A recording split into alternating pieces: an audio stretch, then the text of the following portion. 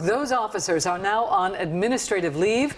Investigators says this is all linked to the investigation of an armed robbery at the Horseshoe Casino. And WJZ is live tonight. Rachel Menentoff has been on the scene since shots were fired this morning. Rachel, I understand there are breaking details in this case. Yes, Rick, there are. Just moments ago, police released the name of the man who was killed here today. He's 24-year-old John Feggins from Philadelphia. Just after 9:30 Wednesday morning, witnesses recall hearing the shots of gunfire. It was loud. Pow, pow, pow, pow, pow. And over the police scanner, Shots fired! Shots fired! Where are they at? The Rite Aid! Police Commissioner Michael Harrison says that officers here in the Northern District were investigating a car parked in the Rite Aid parking lot on York Road.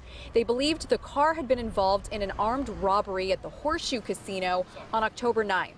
When they began interviewing the driver, they learned that he was also a person of interest in the robbery. The subject launched at the officer with the gun in his hand. There was a struggle that ensued, and that struggle took both of them to the ground, where that struggle continued. A second officer then stepped in to help.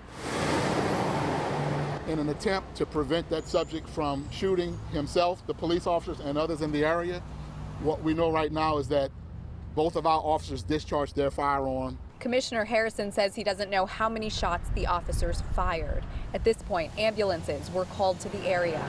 We need a medic. The suspect was transported to the hospital where he died from his injuries. The two officers are now being treated for minor injuries. Police say they have recovered a gun they believed belonged to the suspect. But what we want to say right now is that the officers were out here doing their job. They were engaged, following up on a lead that was given to them. As you mentioned, the two officers have been placed on administrative leave. Commissioner Harrison says he's now in the process of reviewing body cam footage and also video provided to him from several witnesses as part of his own investigation.